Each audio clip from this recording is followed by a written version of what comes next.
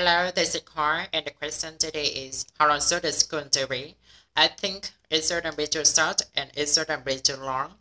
I would say 6 hours would be perfect, and it should be, a combination of having inside in class, lectures and other activities as well.